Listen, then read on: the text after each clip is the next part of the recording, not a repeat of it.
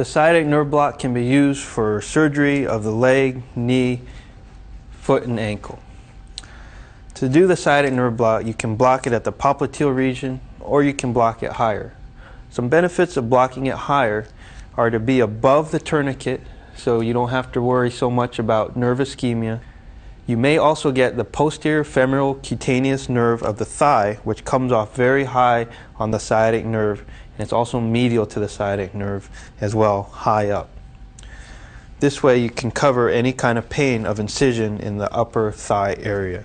To position patients for the subgluteal sciatic nerve block, we position the patient lateral. This way the patient is comfortable, they can be well sedated, and you can place a probe on the posterior side of the leg and advance the needle from lateral to medial. The probe we use for a sciatic nerve block is a curvilinear low frequency probe.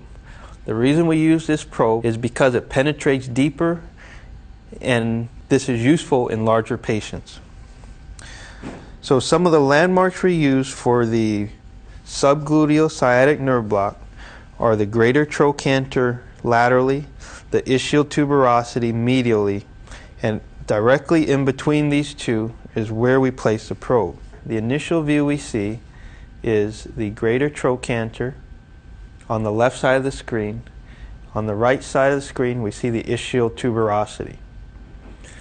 There is a large muscle, the gluteus maximus, at the superficial level of the screen.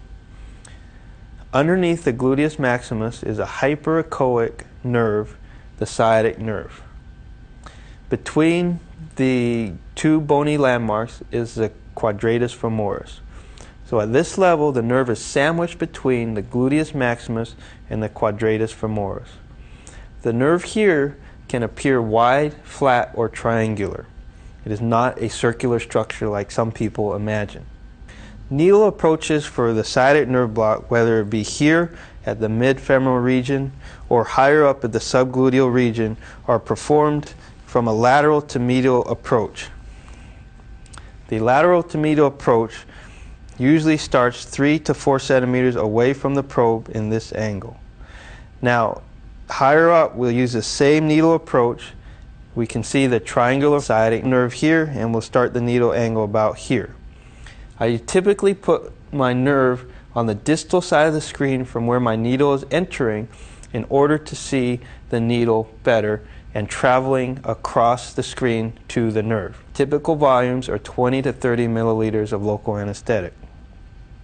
Because this nerve is so deep in some people, some anesthesiologists like to approach this nerve from an out-of-plane needle angle. An out-of-plane needle angle would be in this direction to the sciatic nerve. Other people like to turn this probe in a longitudinal direction and see the nerve in long axis.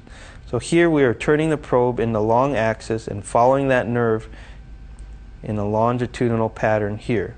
So now we see the sciatic nerve going down the leg. The needle approach in this orientation would be in this angle in plane of the ultrasound beam down to the sciatic nerve.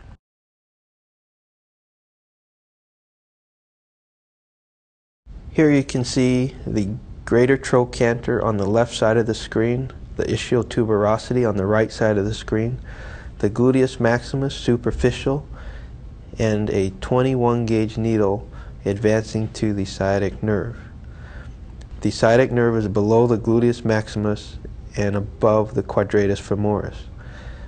Our needle is advancing above the sciatic nerve to attempt to get local anesthetic to spread to the medial side of the nerve, which would be more likely to get the larger tibial component as well as the posterior femoral cutaneous nerve of the thigh. Now you can see the nerve, which is very hyperechoic, below the local anesthetic.